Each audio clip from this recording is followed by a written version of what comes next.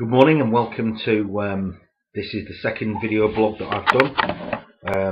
I've already done a blog which I wrote earlier on this morning, and I've got an email from Mike Brotherton, the Reverend Mike Brotherton, Royal Navy, who's just recently retired from 25 years service as a padre in the Navy Chaplains Department, and he of course gave the sermon and the reading at Right to the Wall just recently.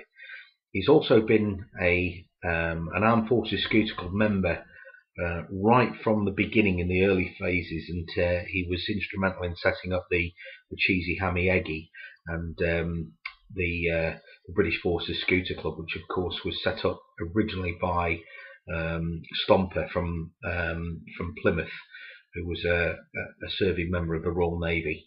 Sadly, there were about 270 members of the original club, and there's only about 5 or 6, maybe 12 tops.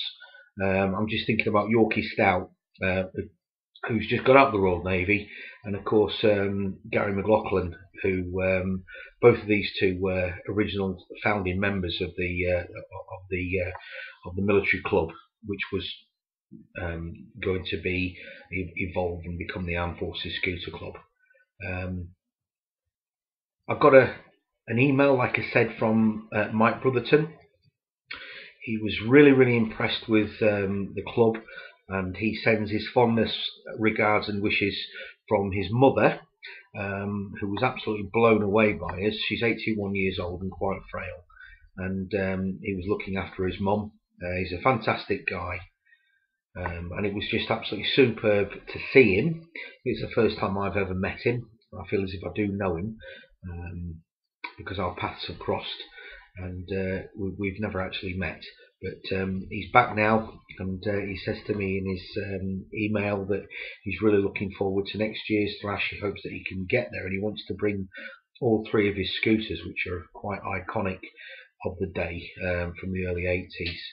And in November he's going to send me his 2 scrapbooks and a small piece of the history of the British Forces Scouter Club and the Cheesy Hammy Eggy, so that I can put those electronically onto the website. I'm looking forward to doing that. It's going to be a labour of love because there's quite a lot of it to do. I blogged this morning about the disparity between the bikers and the Armed Forces Scouter Club. I think that we were the only scooterists there this weekend. Sorry, the Drayton Manor weekend. It was really odd, and I'm trying to get my head around why there were such differences between us both. They were very welcoming and very warm and friendly, and I think that was quite genuine. And I don't think I'd be confused if we'd have turned up on a field completely surrounded by civilians or non-ex-military people, but we weren't. We were surrounded by, I would hazard a guess that there was about 80% of them had military service. Yet sometimes they were looking at us as if we were from another planet, and I don't think that was anything to do with the scooters. I just don't think that they were. I don't think they easily let their hair down for whatever reason. I'm trying to get my head around it. The only thing that I can come up with in my own mind is that although in the scootering fraternity we might have lots of different layers, we're only separated by a very small cigarette paper. Our shared commonality is the journey, the music, and the culture. I don't think that bikers share that. I think that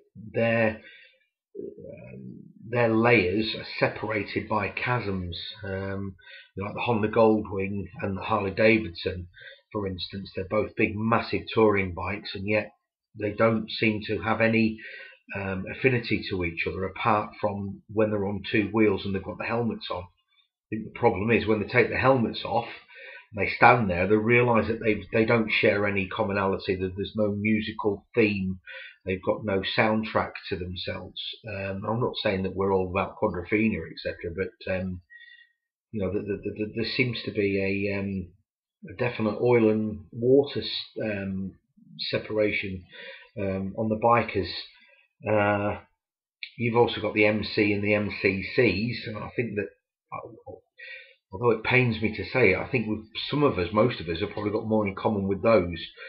Yet their differences, the big differences, are very different to us. And I don't want to, I don't mind rubbing shoulders with these people, but I think it will be it will be unhealthy to get in bed with them because of their the way that they operate.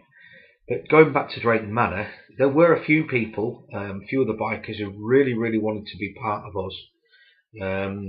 The Belgique guys, they seem to be a little bit like us, as far as they were in a small group, plopped in the middle of this field, and they seem to be on their own a little bit.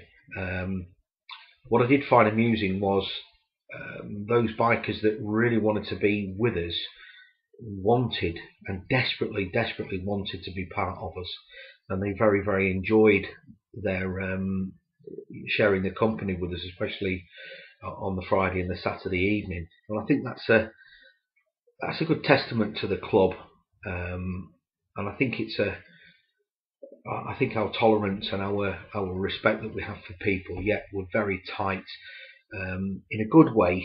I would hate to think, I'd be crucified to think that we'd become a clique. I think that we're as tight as any military unit that I've ever seen before, but I think that we're very welcoming and very tolerant, which I think that's a good thing. That is a good thing. I think you've all been saved by the bell now. My phone's ringing, so I'll sign off and I'll blog again.